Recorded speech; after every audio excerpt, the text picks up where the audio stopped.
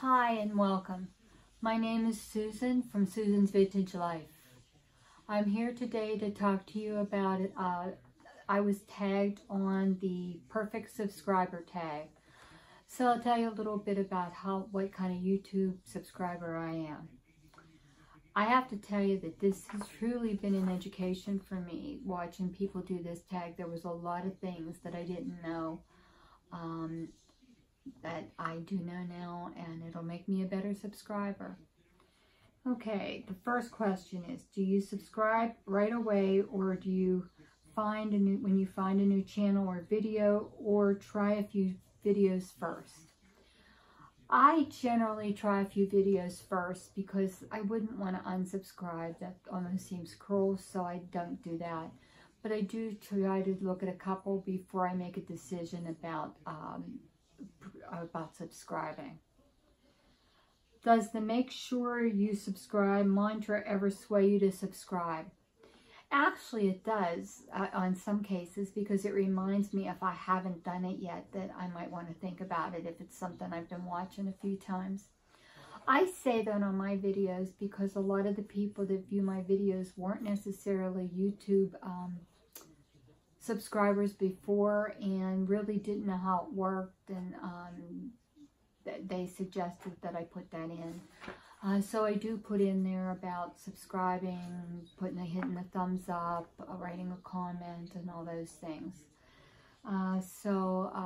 Yeah, it has swayed me on occasion. I don't know that sway's the right word. Maybe reminded me when I hadn't done it yet and wanted to.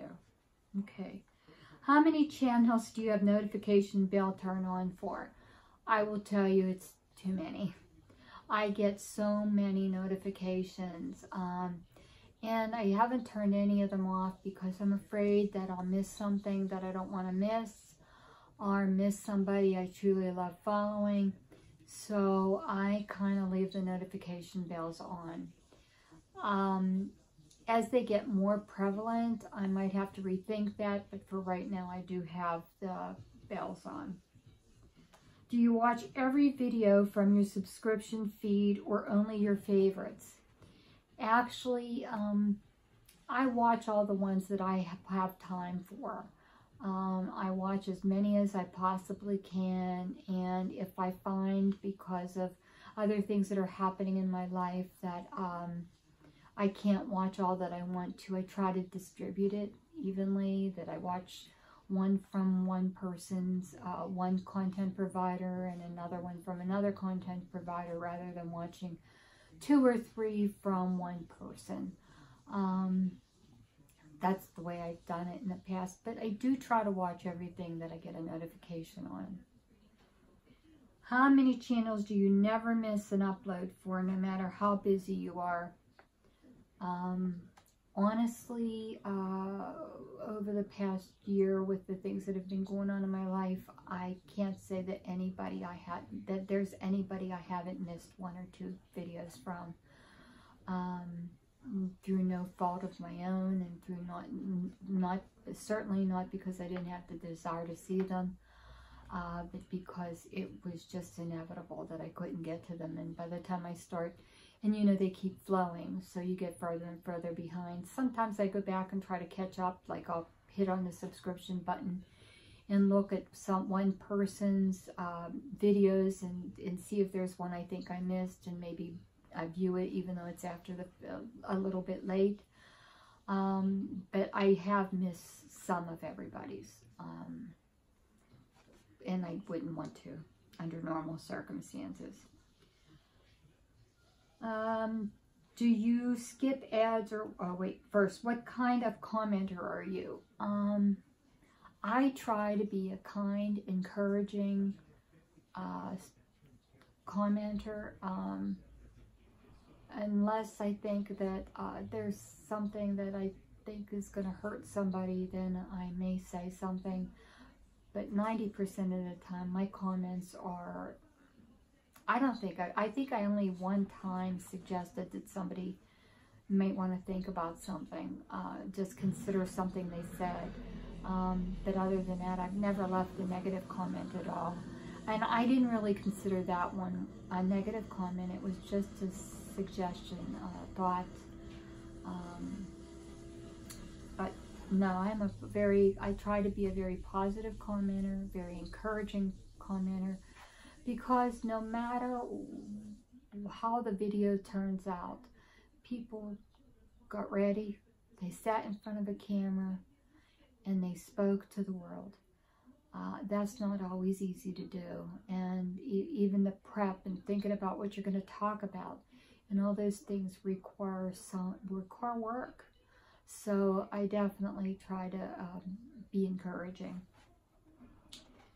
Do you skip ads or what? I have to say that in the past I have skipped ads, but since I've heard people say that that hurts the content providers' finances, I certainly won't do it anymore. So I have been watching ads, and I will continue to do so. Do you click affiliate links or use affiliate codes? Yes, anytime I can, I use an affiliate code, even if it's something I plan to buy, because my understanding is if you hit an affiliate code and even buy it at a later date, that would still make a connection. So I do try to use an affiliate code when I make a purchase. And if I can remember where I saw it, even if it's at a later date, I go back to that affiliate code to make that purchase. What's your preference when it comes to video length, your sweet spot? I have to say that when it goes beyond 25 to 30 minutes, it's a crunch for me to be able to watch it, because the time span I have in between things is not always that long. So yeah, I'm pretty much a maximum of 25 to 30 minutes. Anything longer than that, I have a hard time planning for, I guess is the right word, fitting in between this or between that. So I would say that's probably my sweet spot, no more than 25 to 30 minutes. Do you thumbs up most videos? I thumbs up all videos. Like I said, people went through the trouble to do it. They spoke, they researched, they got their thoughts together and produced something for us to see. And I think that always deserves thumbs up. Do you ever thumbs down a video? I have never given anyone a thumbs down. And I never will. I'm not sure what that means. When you get a thumbs down, is you didn't like the video, you didn't like the content provider, you didn't like the content they provided, did you not like them? I'm not sure what it means. It's kind of like getting a performance review and somebody's saying that you were an underperformer, that you didn't meet the performance standards, and not telling you what they are, or not telling you what you did wrong and your behavior didn't warrant an increase or what have you, and they don't give you any more specifics than that. How do you improve from that point? To me, that's what a thumbs down does. Whether it's good or whether the thumbs down doesn't tell you anything. It's like nothing you can take and work with to improve yourself. You know, if somebody leaves me a comment that makes a suggestion about something I could do better, like somebody said I was sitting too far away from the camera, you know, those kind of things. If somebody would tell me something like that, that's something I can do something about. You know, I can try to improve. I use quite a bit, and you know, if somebody has said that to me, and my husband, as a matter of fact, and I can try to eliminate them. I'm not doing very good since I just did it again, huh?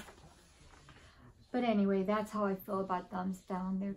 They're kind of meaningless and just a little hurtful at times. Do you share others' YouTube videos on your social media? I have shared some. I am not a social media genius. There's a lot of things I need to learn, and a lot of things I need to learn how to do. And I've been working on that. I've got a couple books. I've been trying to study and get better at a lot of things. So I wouldn't say that I've particularly shared much on other social media, but I plan to do better at that in the future.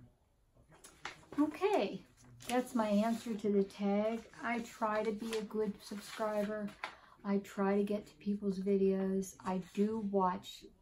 I have to say that I do watch everybody's video to the end. if I know that there's time and I watch you to the end, because I found out the hard way. One time I didn't watch it to the end in the very beginning, and I didn't realize I missed Glitzy Fritzy and her fritziness at the end of her videos, and that's some of the best stuff there is. So that taught me a long time ago to stay to the end. Okay, today my vintage item that I was going to share with you is a couple vases, whatever you want to call them, that I have. And they're made of milk glass from Westmoreland, which is was in Ohio and in Pennsylvania. This is the grapes on panels, and it's something that has been around my family for a long time. And I really enjoy them. As you could see the pattern in it. My mother loved milk glass. She wasn't a real, she wasn't a knick-knacky person like some of my aunts, and she doesn't care a whole bunch for the porcelain dolls that I showed one of, and she wasn't a big jewelry person, but milk glass was something she really liked.